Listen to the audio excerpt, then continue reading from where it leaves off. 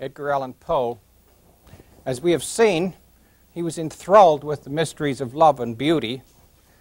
Perhaps this was the result of watching three important women in his life die: his mother, an actress, his foster mother, and finally his wife, who was both his wife and his cousin.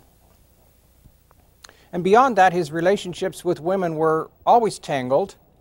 A fiancée taken from him by his parents, who arranged her marriage to someone else. Later in life, after the death of Virginia, his cousin, he met and was enthralled with that lost fiancée again. Meanwhile, he kept up dozens of flirtations with admiring women after her death, seeming to need their adulation and attention. Not surprising that we find his poetry filled with beautiful women, either women far beyond him like Helen or Ligeia, or women lost to death like Annabel Lee, Ligeia, Eleonora. And we'll see Lenora coming up in The Raven in a few minutes. But there's another side, many other sides to Poe.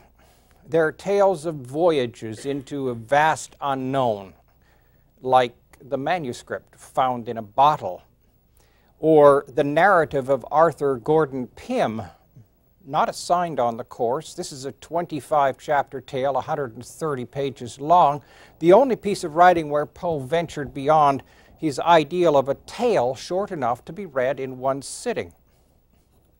And also there are tales of guilty crimes, like the Cask of Amontillado, the Black Cat, and the Telltale Heart.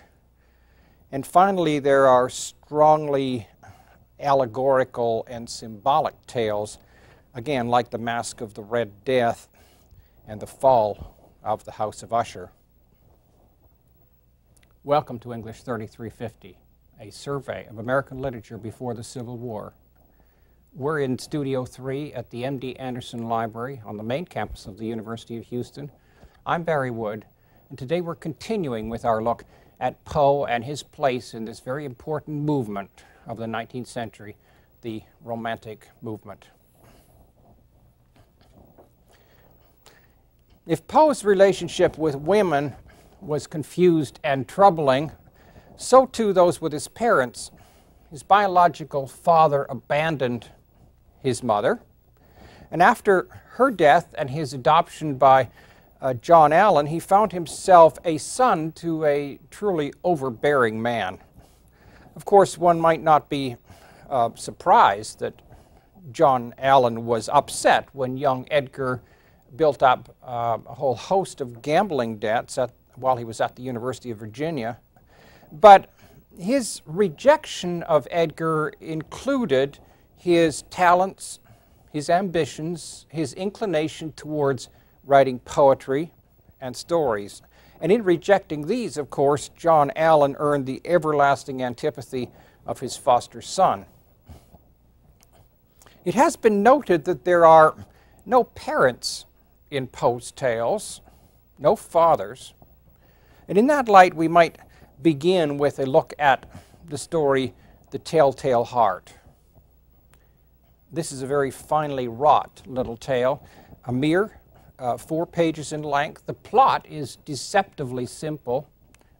The narrator murders an old man, but then, having successfully hidden the body, he confesses his crime.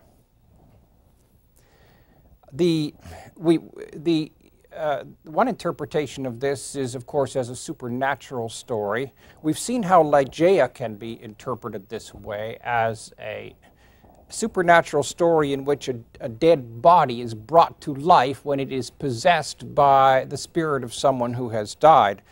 Such supernatural interpretations were very common in Poe's time, in the 19th century. This tended to be the way that these stories were interpreted. The stock response of the reader was to see these in supernatural terms.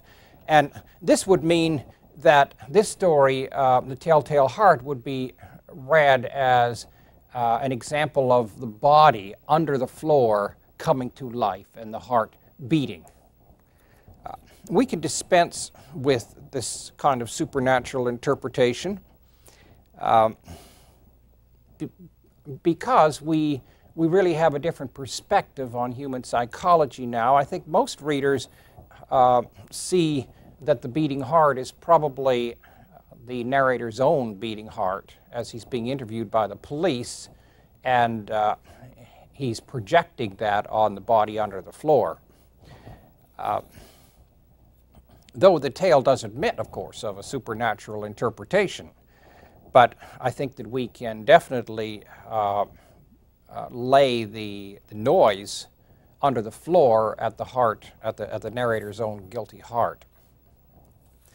The narrator begins this story with these words, "True, nervous, very, very nervous I had been and am. But why will you say that I am mad? The disease had sharpened my senses, not destroyed, not dulled them. Above all was the sense of hearing acute. I heard all things in the heaven and in the earth. I heard many things in hell. How then am I mad? Hearken and observe how healthily, how calmly I can tell you the whole story." Well, sir narrator, you protest too much.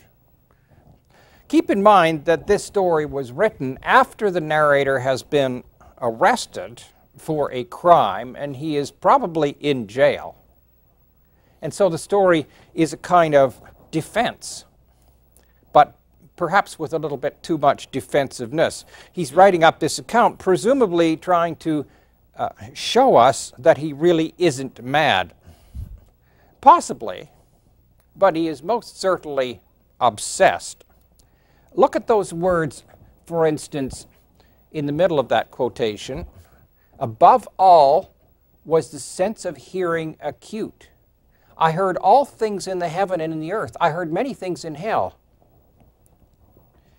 I would say that those words would indicate delusions, hearing things, acute senses. So this man, despite his protesting, is certainly there's something wrong with him, and he protests a little too much about his own madness. Obsessed with what? Well, the eye of the old man. Who is the old man?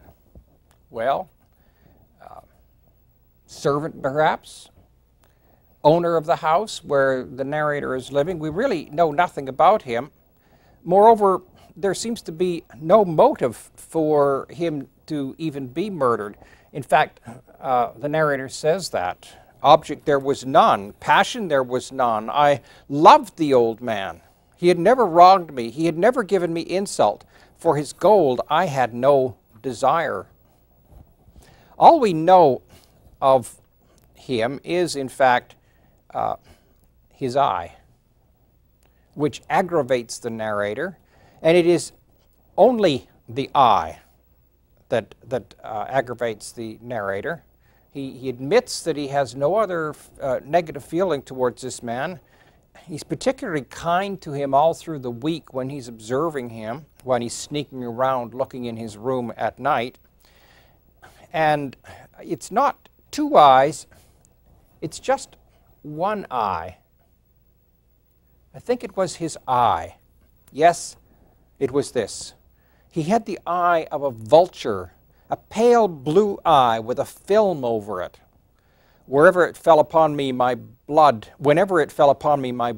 ran cold. And so by degrees, very gradually, I made up my mind to take the life of the old man and thus rid myself of the eye forever. The eye seems to be very sinister and also somewhat symbolic. It's been suggested that the old man in this story is a kind of father, overbearing, watching, judging, and if this is the case, the eye certainly stands as a wonderful symbol for that overbearing quality that the old man has. The eye is all-seeing, like a father's eye watching the child. Thus, it's feared, it's annoying, it's resented.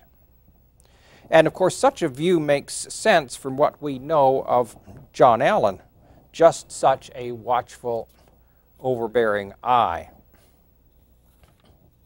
The murder, then, which the narrator says has no reason, has probably a subconscious reason to rid himself of the eye, which symbolically stands for the overbearing father. Shining the light in the old man's eye repeatedly is a kind of reversal. In effect, this blinds the old man. The eye is no more effective for looking at the narrator. In this sort of situation, the old man wouldn't be able to see the narrator. All he'd be able to see is this blinding ray of light shining right in his eye and everything else around in a kind of darkness. So the light shone on the eye by the narrator turns the eye back on itself. And attacking and murdering the old man is a triumph then for the narrator. And the murder is definitely seen this way by the narrator. There's a kind of exaltation that he takes in putting this eye, putting out this eye forever, killing the man. So at the end of the story, the eye is gone, the old man is murdered, the body has been dismembered, and the corpse has been hidden. But, of course, it's not that simple. The reason for the murder has not been removed. The ultimate source is in the narrator. His own deep abiding insecurity, his guilt, whatever was threatened by that all-seeing eye is still with them. And now it merely surfaces in a new way as a throbbing, pounding heart. His own guilty heart projected beneath the floorboards. Thus, if he wasn't mad at the beginning, if he was sane enough to argue that he wasn't mad, he most certainly goes mad in this story. Surrounded by 3 police officers, he grows pale. He talks with a louder voice. He gasps for breath. He talks more quickly, more vehemently. He argues. He gesticulates violently. He paces up and down the room trying to drown out the sound of the beating heart under the floorboards. He foams, he raves, he swears, and finally projects the knowledge of his crime onto the officers, who are simply sitting there politely conversing. He sees their politeness, their quietness as a mockery. He sees hypocrisy in their smiles, and driven utterly mad by this situation, he confesses. And the story ends there, and as I say, we can assume that the story then is written from the point that he has now been arrested and is in jail awaiting whatever punishment. And if you read the story a second time from that perspective, you can see the elaborate subterfuge going on, the way in which he's trying to explain why he did it, make it all seem rational and logical, and trying to make himself seem very logical and rational in what he did. It's as if, I had to do this. It was absolutely necessary that I do this. It was a rational plan. I did it logically. And if you understood this all-seeing eye, the way it looked at me, you'd do it too.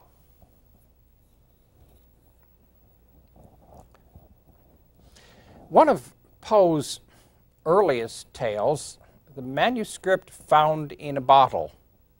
In 1833, Poe won a prize of $50 from the Baltimore newspaper, the Saturday Visitor. Poe had already written 4 tales the previous year, the first year that he'd actually begun to write fiction. He had certainly written some poetry over several years by then. But manuscript found in a bottle marks a kind of apprenticeship in the writing of the tale. In some ways, it's a bit fragmented and perhaps in some ways unresolved too. The narrator, like most of the narrators in Poe's stories, is a first-person narrator telling us the story, unnamed. All of Poe's narrators are unnamed. There's an introductory paragraph about himself designed to give him credibility, so we will trust him. He paints himself as without imagination and very interested in physical philosophy.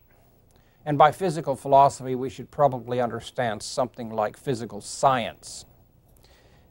He's read the wild fantasies of the Germans, and by what he means by that the Gothic Romantic writings. The Romantic movement really swept across Europe and England before it got to America. So he's talking about Romantic Gothic sorts of fiction that he's read.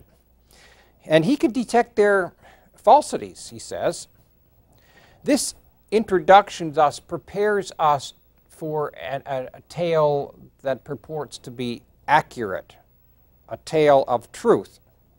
And from this point we embark then on a voyage, and in fact 2 voyages. The setting is the Malay archipelago off the southeast coast, really, of Asia, an area that comprises some 14,000 islands. The biggest ones, of course, are Sumatra, Borneo, and Java. And this voyage actually starts out at a place called Batavia. This was all the Dutch East Indies, and Batavia was the capital named for a port in Holland. Today, that's Jakarta, the capital of Indonesia. It's at the upper left, that is at the northwest end of the island of Java. Java runs virtually, it's about 600 miles long. It runs virtually east and west. And setting off from Batavia, then, it would be on the north coast into the Java Sea, and the journey then moves eastward along the north coast of the island of Java. Eventually, they encounter a terrible storm, and there's only 2 survivors, the narrator and a Swede, and they sail on now, driven by the wind, and there are huge storms. And then finally there's a ship collision, and the narrator finds himself knocked into the rigging of the second ship, and so a second voyage begins. This story illustrates Poe's tendency towards terror in many of his stories. Up to the collision of the 2 ships, it utilizes physical nature to create situations of terror. And among such elements of the physical world, of course, things that happen at sea are particularly terrifying. Storms, sudden waves, shipwrecks, these rank at the top of the list, and these are pretty heavily exploited by romantic writers wherever they choose to write their stories at sea. Cooper certainly had some stories of that kind. Poe's narrative of Arthur Gordon Pym is a sea story, and Melville, later on in the 1850s, of course, with Moby Dick and Mardy and a number of others, has lots of sea stories, and all of these, of course, will draw in some way on the terrifying aspects of storms at sea. Through all of this, the narrator remains relatively calm and collected, and therefore we feel rather credible. The 2 voyages, however, signal 2 kinds of terror or fear in Poe's stories. The first, of course, is the physical terror that derives from the physical situation of the storm. The second is a kind of psychological terror, And more and more we find this as we move on in the canon of Poe, that psychological terror is a kind of mainstay of his tales. On the second voyage, after this ship collision, he's knocked into the rigging of a second ship, this truly does become a fantastic voyage. No one on the ship knows him or responds to him.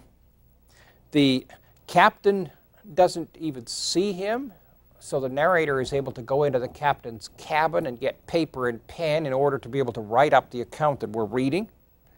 And eventually they're driven southward, presumably past Australia and into the South Seas.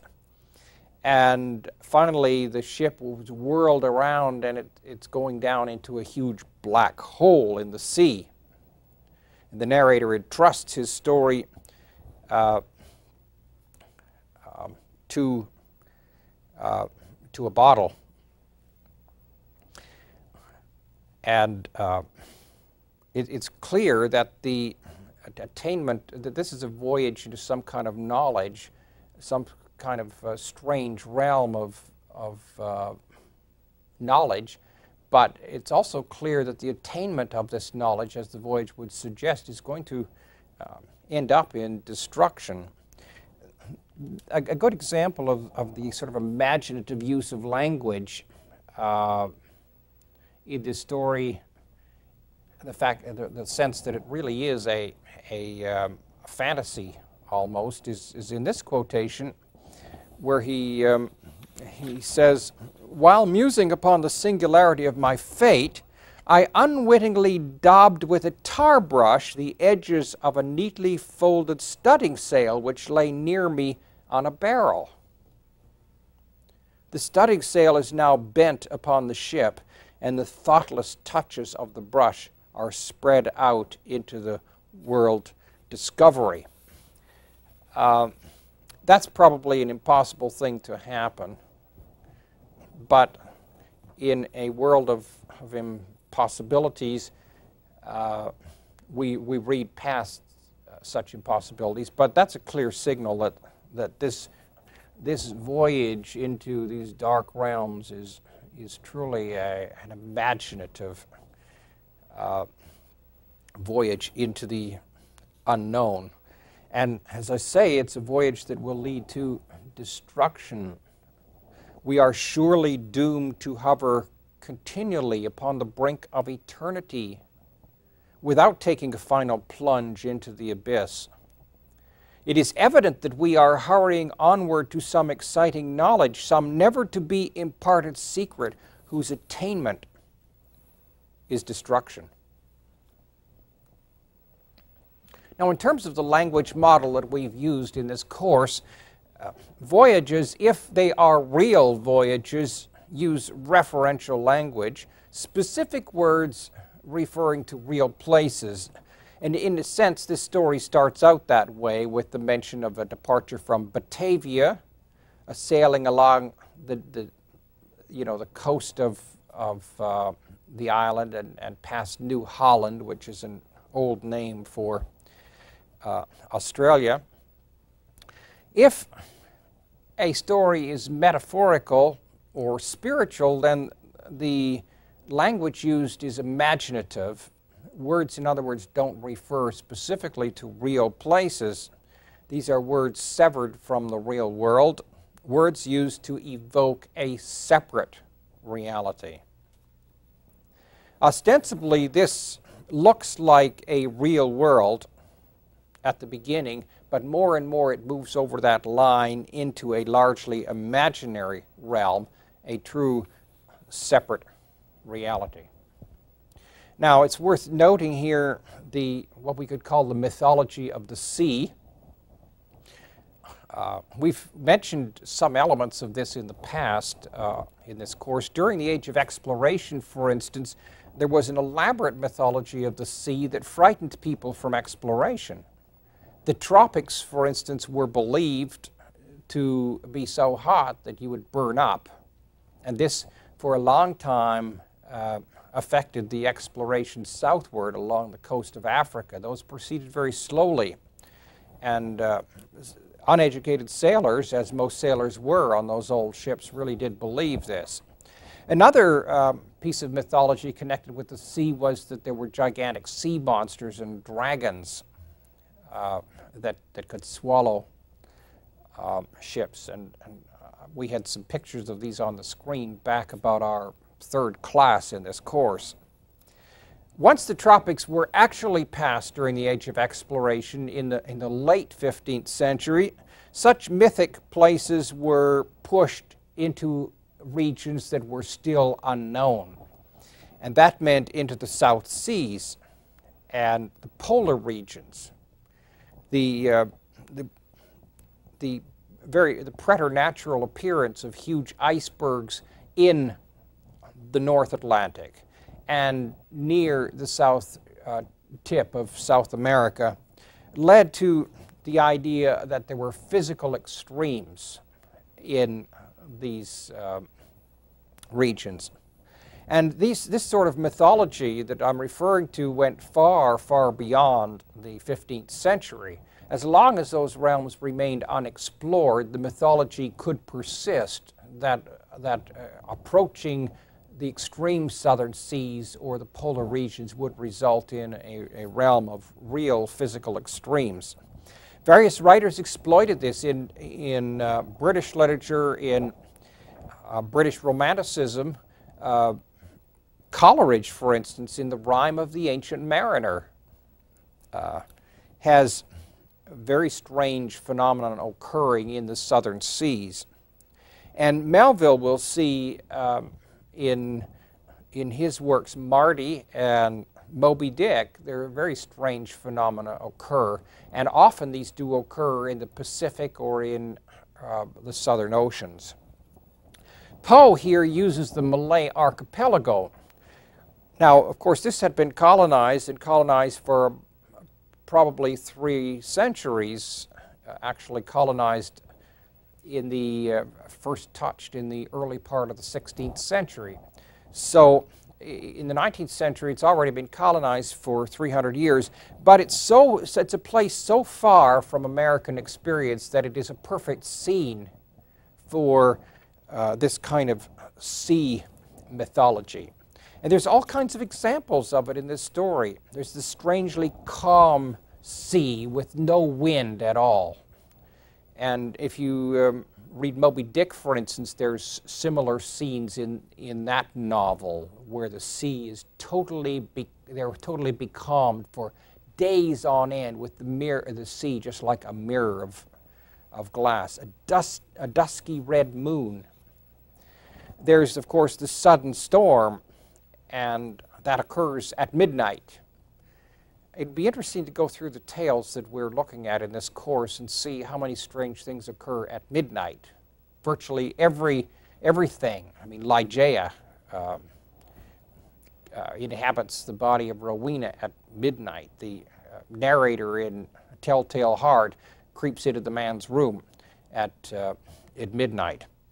This seems to have a kind of special significance to Poe. And then, of course, there's this death-defying voyage south and southeast, the narrator and another survivor, driven at ferocious speed past New Holland. And of course, once past Australia, the ship truly is entering into the mythical realm of the unknown. This is really uncharted water, really not penetrated until late in the 19th century. Ships just didn't go down there. There was no reason to go down there. So this is a wonderful area to fill up with all kinds of mythology. There's a scene just before the end where the sun rises only a few degrees, there's little light, there's only a dull red glow. And of course, what Poe is drawing on here is the fact that at the poles you get a very long winter because the sun never really rises above the horizon for months on end, and then you get very long summers. He's drawing here on the winter aspect of that, and when the sun sets, he says, the 5th day has not yet dawned. He's writing his notes on this. So we're in that 6-month winter of the polar regions. And it's that kind of thing, 6 months of light and 6 months of darkness, that gives rise to this mythology of extremes in the polar region. The ship itself is a supernatural ship which crashes down on them from a wave that seems to be hundreds of feet high. And the narrator then, once on this ship, voyages seemingly unrecognized and unknown. It's been suggested that this is a voyage of the soul, a voyage from birth to death. The narrator secretes himself in the deep hold of the ship, almost like a baby in a womb, but soon he comes out as if he is born. There's all kinds of suggestions in the story that support this. The captain of the ship, who might very well be likened to the soul, is exactly the same height and physical description as Poe. The ship, if indeed it's an allegorical body, it can grow as a real body can grow. There is, for instance, this interesting quotation in the story that the narrator cites. A curious apothegm of an old weather-beaten Dutch navigator comes full upon my recollection. It is as sure, he was wont to say, when any doubt was entertained of his veracity, as sure as there is a sea where the ship itself will grow in bulk, like the living body of a seaman. That seems to be a hint that the ship is like the body, and the captain, who resembles Poe and presumably resembles the narrator, is actually like the journey of the body through life, driven forward into the unknown, as of course one could say we all are. Tomorrow, next week, next month, next year is the unknown. We are, in a sense, being pushed constantly into the unknown. And of course, the ultimate meaning of this unknown cannot be attained in life, only in death, only in the whirling of the ship down into a dark hole. The meanings in this story are opaque, vague, often very dark. It's a good story to illustrate Poe's method. His stories take place in an imaginative world. They create a separate reality with so many reverberations that we can only define them in terms of allegory or myth or symbol.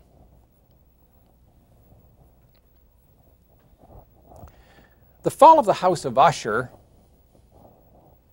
is a tale in the Gothic tradition. Desolate, lonely landscape, a remote place, a haunted house, ghosts or ghostly people, supernaturalism, the strange communication, for instance, that there seems to be between the brother and sister, Roderick and Madeline, the occupants of the house, and life beyond the grave. Those are all elements that one finds in Gothic stories. The term Gothic, of course, refers to those amazingly decorated cathedrals of the Middle Ages, and stories that are Gothic have this sort of same kind of elaborate decoration and imagery. And of course, the word makes some sense too, because there was a medieval revival as part of the Romantic movement. The medieval period became an area of intense interest. The plot is simple enough. The narrator has been called by Roderick Usher, who is in trouble. The narrator tells the story how he traveled for days, how he reached the house, how he met Roderick Usher, the last of his line in the Usher family, and then things begin to happen. Roderick's sister Madeline sickens and dies. The narrator and Roderick Usher bury her in the basement tomb of the castle. Sometime later, during a wild and stormy night, at midnight, the sister Madeline apparently breaks out of the tomb, finds Usher, comes after him, one would say, falls on him, and together they die. Thus, in terms of the family, this is the end of the Ushers, the fall of the Usher family. But it is accompanied by a literal fall. The house falls down into the tarn, the big black pond out front, and disappears. Now, if we read this at a referential level, Roderick Usher and his sister are twins. There is a strange, mysterious connection between them. Her sickness and oncoming death are certainly of great concern to Usher. It could mean that Usher is near death too, because of the close affiliation between twins. This must then be a factor in her burial, and one question we need to ask here is she or is she not dead?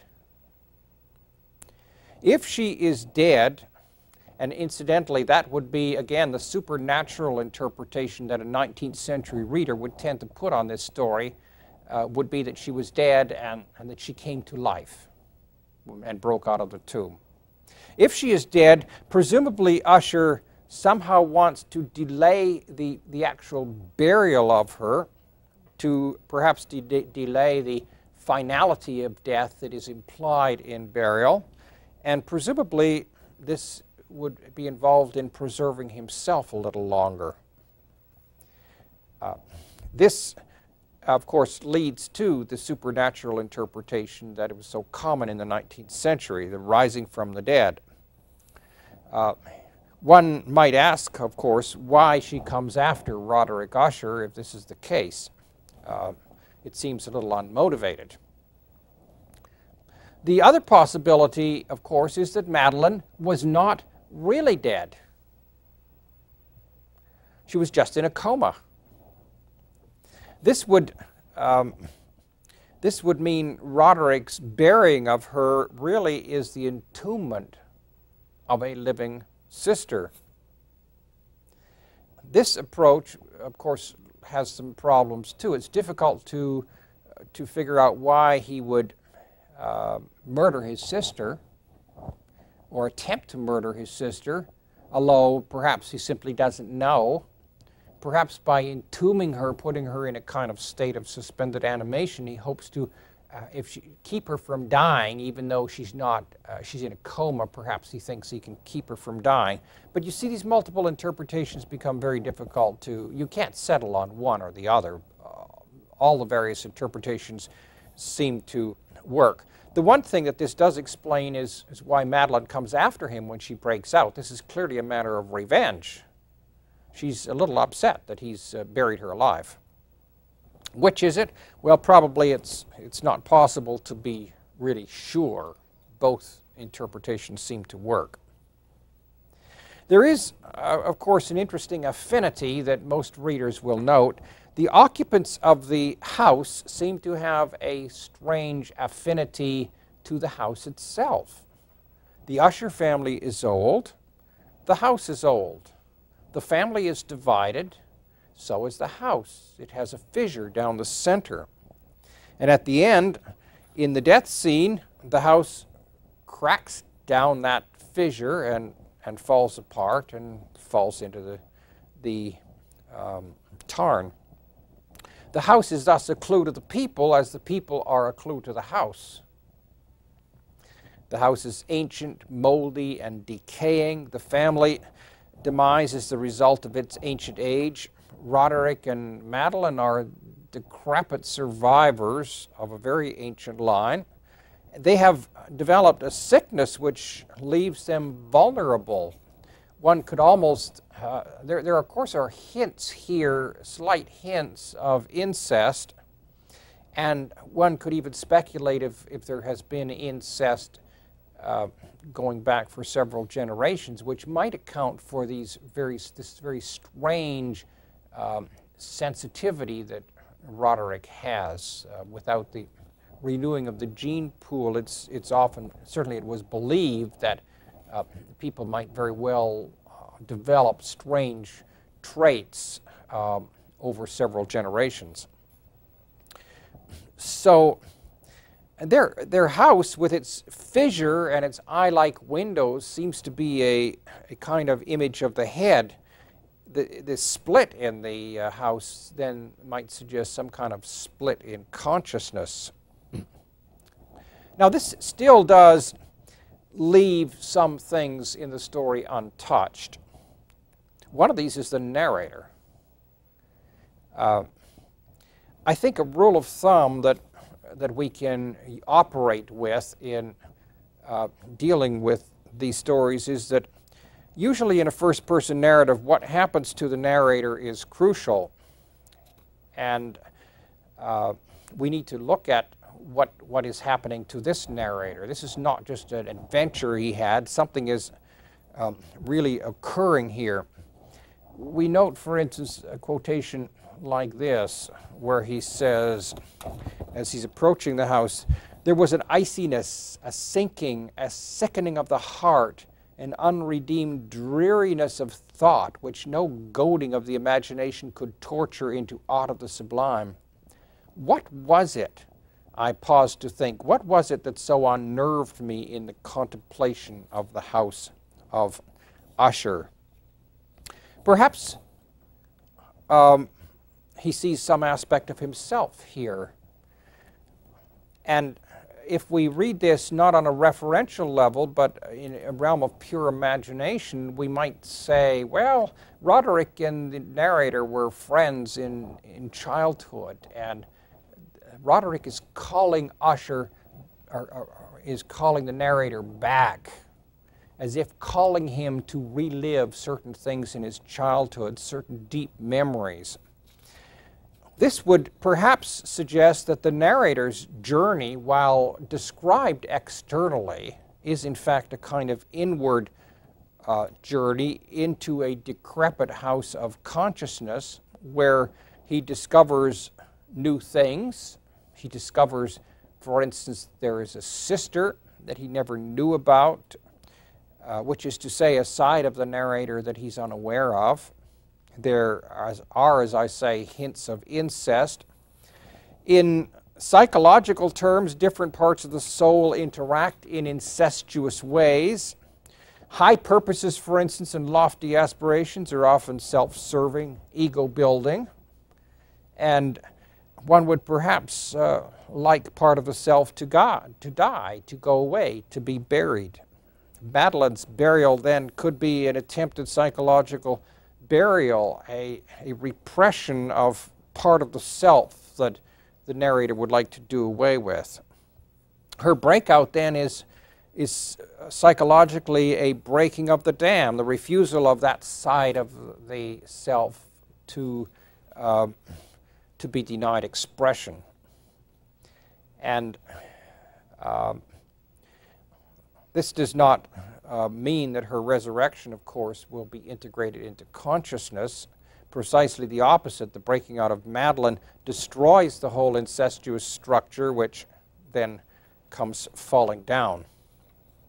The tarn, which the house disappears into, is an interesting element of the story. The house is reflected in the tarn.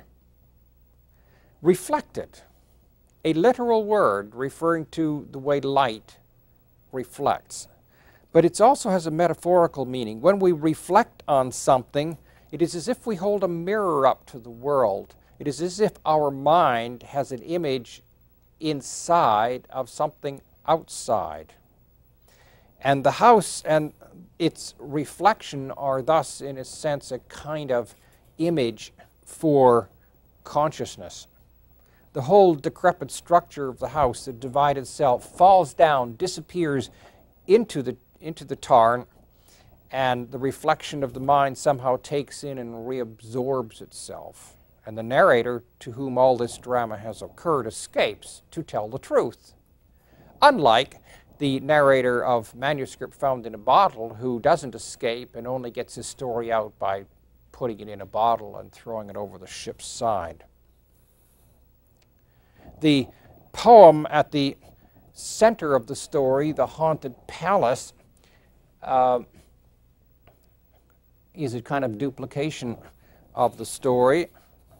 And travelers now within that valley through the red-lit windows see vast forms that move fantastically to a discordant melody. While like a rapid, ghastly river through the pale door, a hideous throng rush out forever and laugh, but smile no more.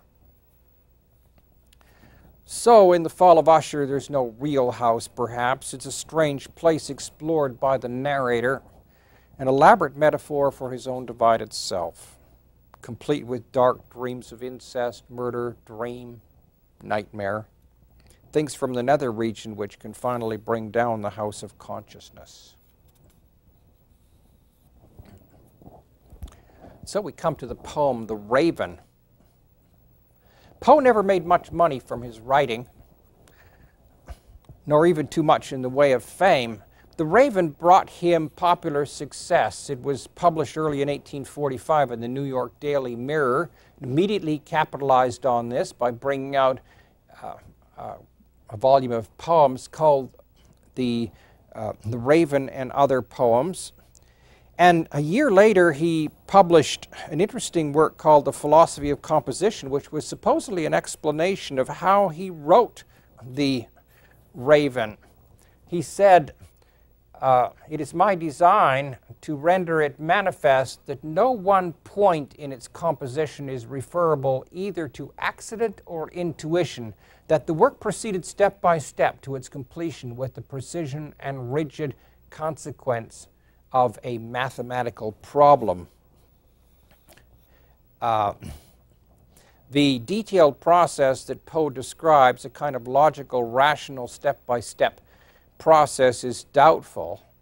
This is probably a matter of sheer exploitation. He knows that he's going to get a lot of readers because The Raven got a lot of readers and has made him famous.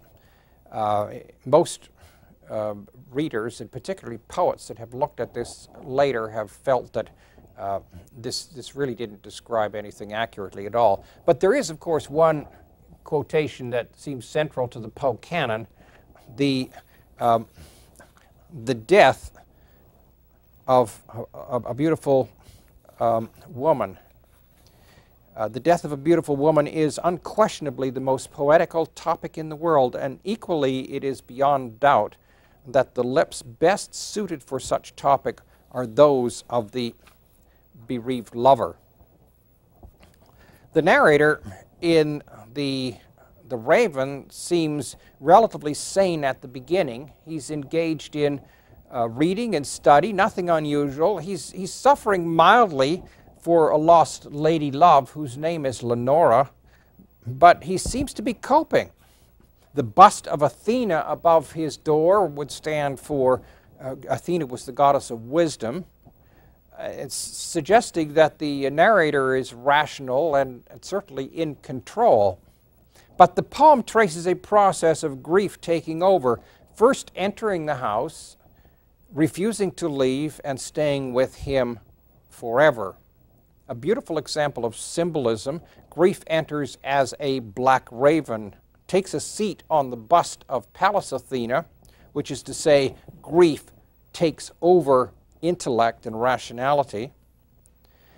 At first, the raven beguiles the narrator into smiling, and the narrator does not connect the bird with anything at all in his own life. His main thought is hope that the raven will leave.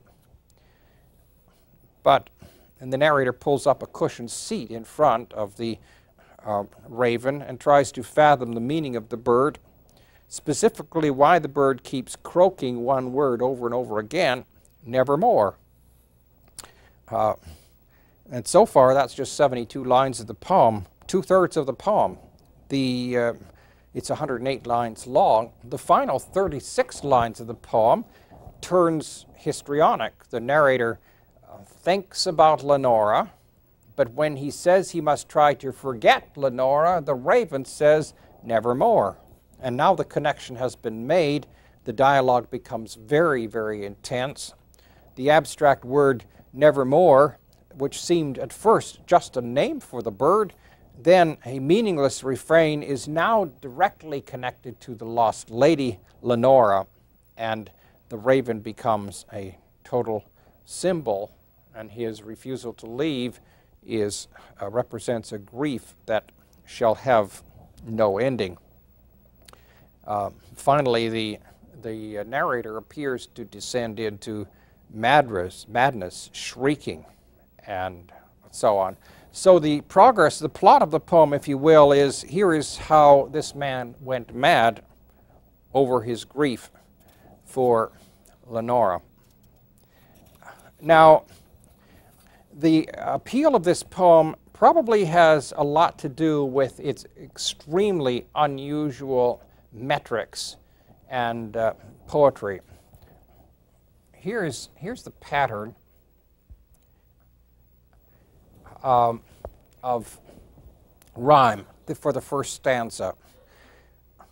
Once upon a midnight dreary, while I pondered weak and weary over many a quaint and curious volume of forgotten lore, while I nodded, nearly napping, suddenly there came a tapping, as of some one gently rapping at my chamber door. "'Tis some visitor," I muttered, tapping at my chamber door. Only this and nothing more. The pattern here that's revealed is, in the first line, an AA pattern, and in the third and fourth line, a B with, again, that repeated at the middle of the line. And then 4 words ending in or. Here it's lore, door, and more. Or, and more. That pattern of rhyme, which gives the thing it's a very complicated rhyme, and it's rather remarkable that Poe was able to keep this up for 108 lines. But what this does is it focuses the rhyme scheme entirely on the word nevermore. In that place where you see these or words at the end of the 2nd, 4th, 5th, and 6th line, that occurs in every single stanza. And it occurs by the use of words like, there's the full inventory of words: lore, door, floor, before, Lenore, explore, your, war, shore, bore, outpour, store, core, or, ashore, implore, and adore. Those are all used in this poem. And the last line is evermore. It ends in evermore in 1 stanza. It ends in nothing more in 6 stanzas. And with the 8th stanza, the word nevermore becomes the focus. And from the 8th to the last stanza, 11 full occurrences, we get the word nevermore occurring. This gives to the poem a truly haunting sort of quality. Surely, said I, surely that is something at my window lattice. Let me see then what that thereat is, and this mystery explore. Let my heart be still a moment, and this mystery explore. 'Tis the wind and nothing more. Open here I flung the shutter, when with many a flirt and flutter in there stepped a stately raven of the saintly days of yore. Not the least obeisance made he, not a minute stopped or stayed he, but with mien of lord or lady perched above my chamber door. For we cannot help agreeing that no living human being ever yet was blessed with seeing bird above his chamber door, bird or beast upon the sculptured bust above his chamber door, with such name as nevermore. Straight I wheeled a cushioned seat in front of bird and bust and door. Then upon the velvet sinking I betook myself to linking fancy unto fancy, thinking that this ominous bird of yore, what this grim, ungainly, ghastly, gaunt, and ominous bird of yore meant in croaking, nevermore. Desolate, yet all undaunted, on this desert land enchanted, on this home by horror haunted, tell me truly, I implore, is there balm in Gilead? Tell me, I implore. Quoth the raven, nevermore.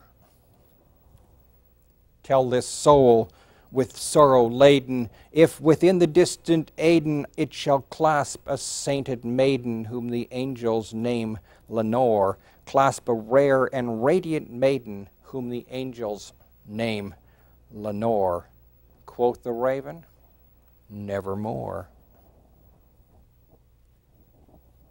Be that word our sign of parting, bird or fiend, I shrieked upstarting. Get thee back into the tempest and the night's Plutonian shore. Leave no black plume as a token of that lie thy soul hath spoken. Leave my loneliness unbroken. Quit the bust above my door. Take thy beak from out of heart, and take thy form from off my door. Quoth the raven, nevermore. And the raven, never flitting, still is sitting on the pallid bust of Pallas just above my chamber door, and his eyes have all the seeming of a demon's that is dreaming, and the lamplight o'er him streaming throws his shadow on the floor, and my soul from out that shadow that lies floating on the floor shall be lifted nevermore.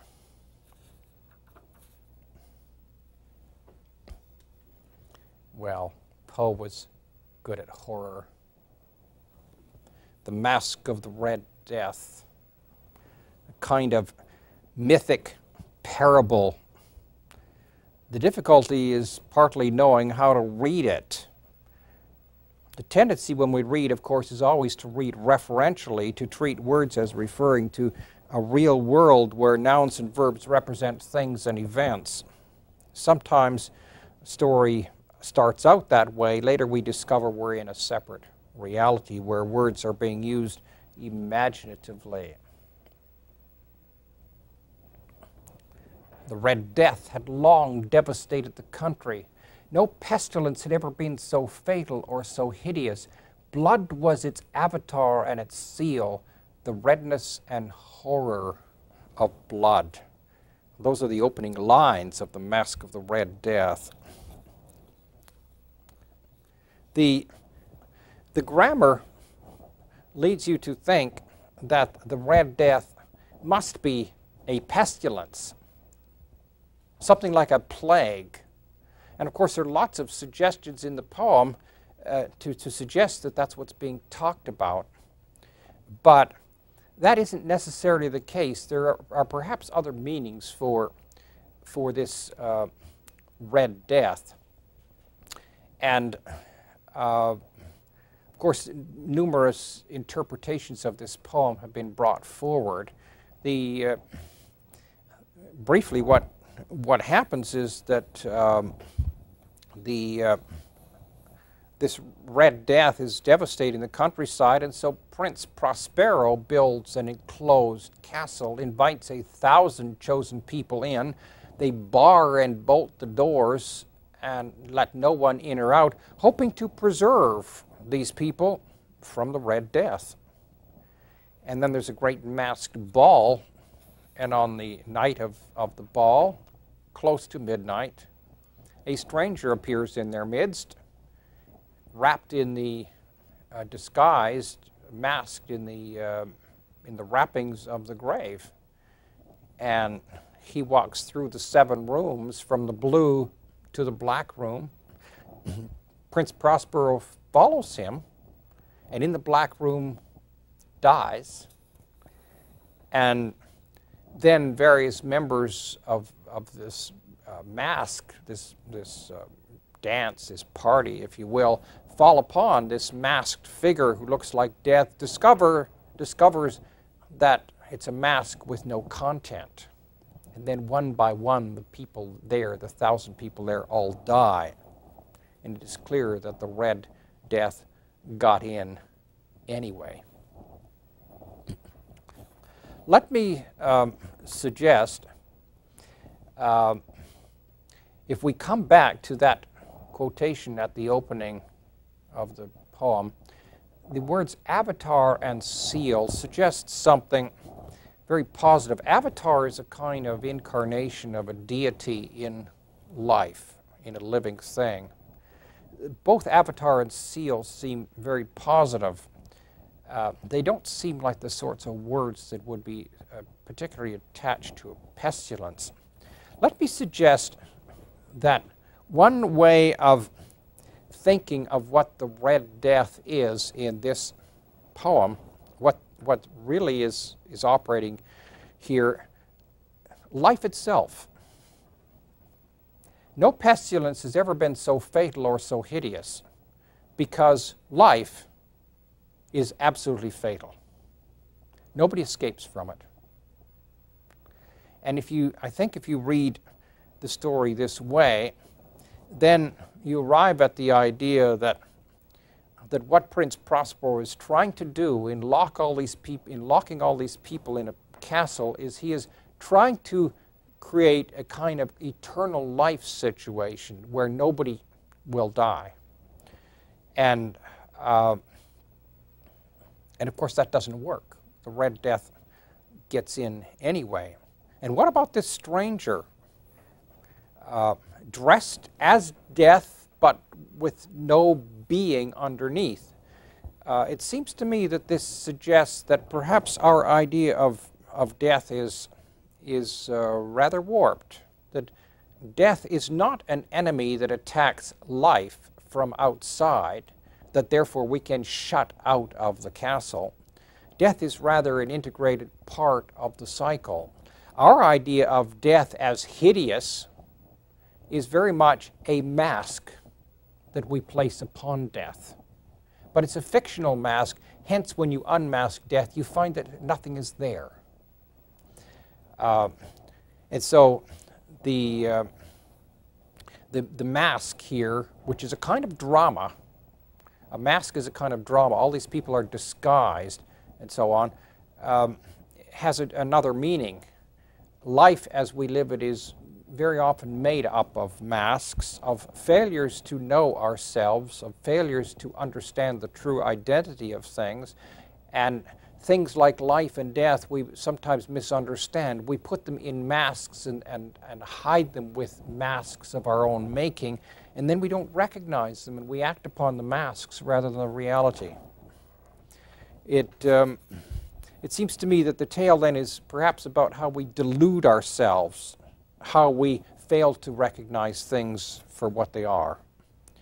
Death is not the great disease hunting down and destroying life. That's the horror image. And of course, Poe does play that up in the story rather nicely. Death is the seventh room of life.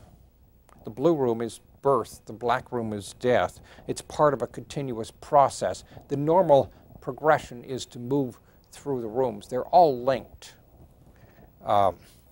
It's only when you try to lock the enemy out that you find that the enemy is within, and the enemy is not really an enemy. It's part of life itself.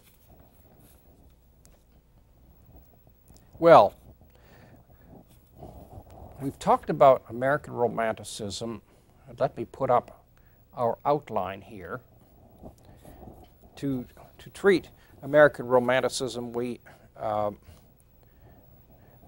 could treat it under these three headings. You've seen this before at the beginning of the last class.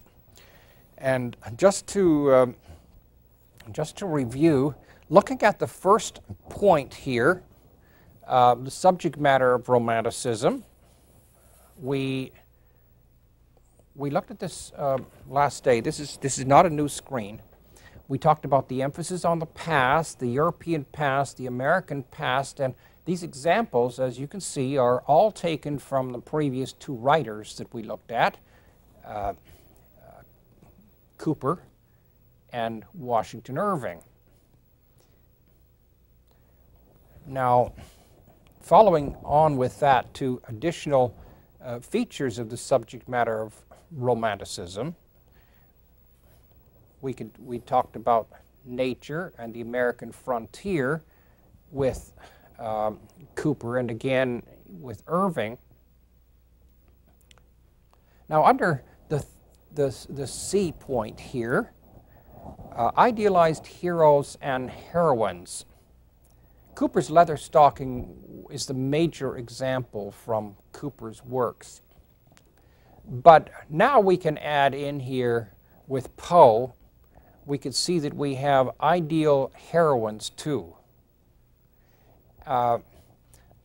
Women as idealized characters begin to emerge in American Romanticism. And of course, we've got at least 3 examples with Annabel Lee, with Eleonora, and with Ligeia. And we could add Helen in that short poem too. And these are not the only ones. These sorts of idealized women come up again and again in Poe's writing. Now these are all major subjects that we find in American Romanticism, and we're going to find these cropping up in later writings. The idealized heroes and heroines we're going to find coming up in Hawthorne's tales, in Hawthorne's novels, and we're going to find them also coming up in Melville's work. Idealized characters, sometimes evil, sometimes good. But now we can move to some other features of Romanticism that become particularly apparent in the writings of Poe. We have, for instance, in Poe, a topic or the subject of madness and obsession. There are lots of examples in the Poe canon.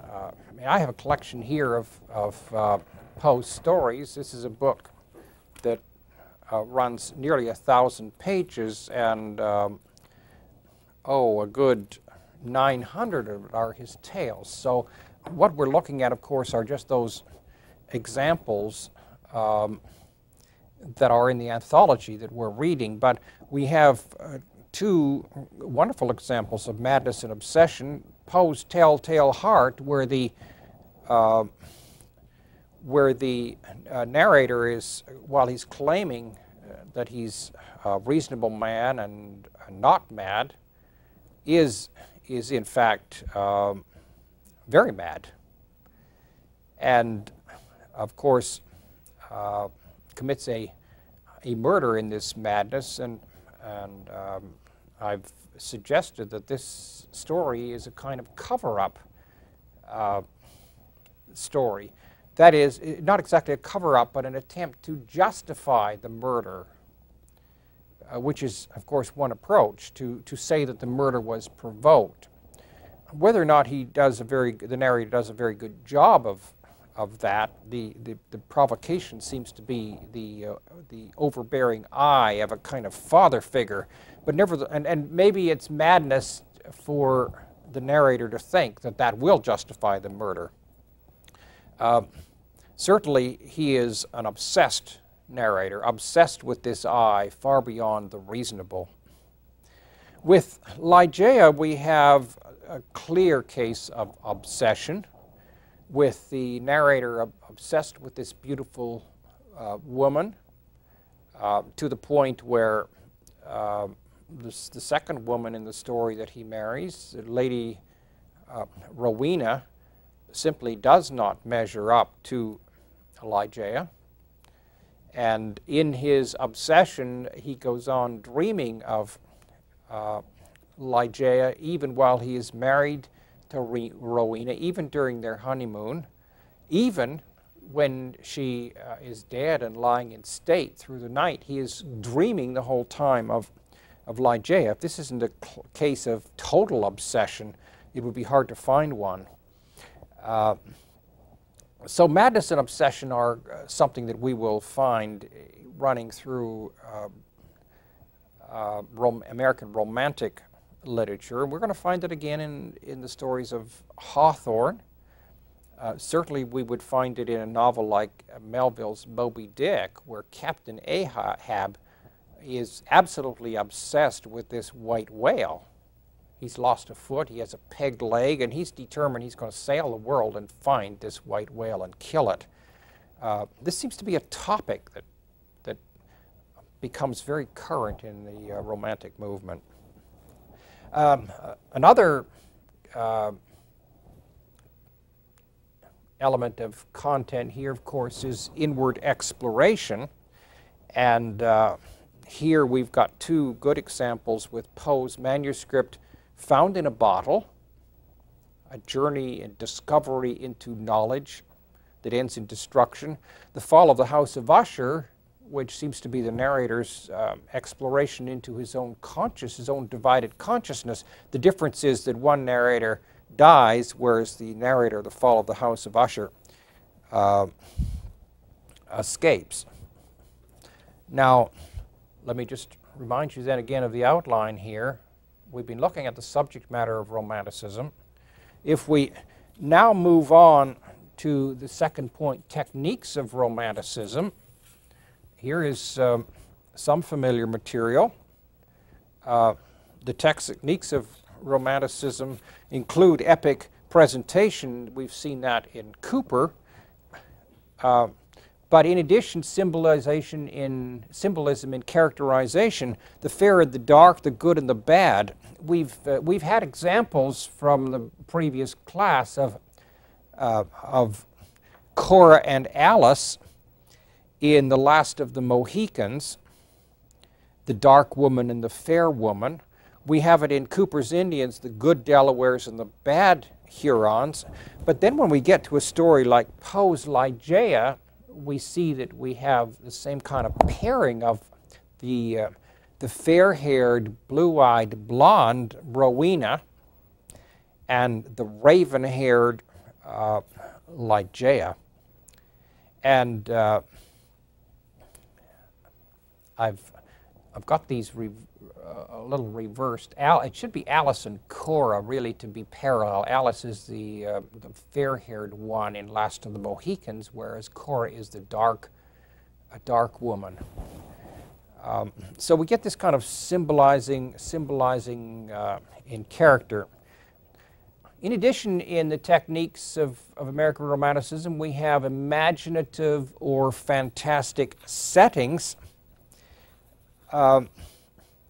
And Poe, of course, his stories just abound in these. The South Seas, in his manuscript Found in a Bottle. If you read carefully the story Eleonora, they move in the early part of the story in a place that they call the Garden of the Many-Colored Grass. It's almost an Eden-like setting. Prospero's castle in The Masque of the Red Death is equally an imaginative or fantastic setting, and remote and vague settings we find in The House of Usher and The Oval Portrait. Poe is almost a dictionary of Romanticism. And now to look at our last screen for this class, Gothic details. Gothic details include the use of desolate, mysterious, and ghostly things, the use of the grotesque, the horrible, the terrifying. And House of Usher and Ligeia illustrate this very well. Castles and decaying mansions, we find this in The Masque of the Red Death and The Fall of the House of Usher, and also in Ligeia. And one wonders if crime was suddenly on the rise in the early 19th century. Murder seems to be a great topic of fascination for Poe. We find murders in the Telltale Heart, Ligeia, the House of Usher, the Black Cat, the Cask of Amontillado, and the murders of the Rue Morgue, just to mention a few of the many well-known tales of Poe. Well, Gothicism is one of his great additions to American Romanticism, but we're going to see that coming up again in the work of Nathaniel Hawthorne. Well, have a good day.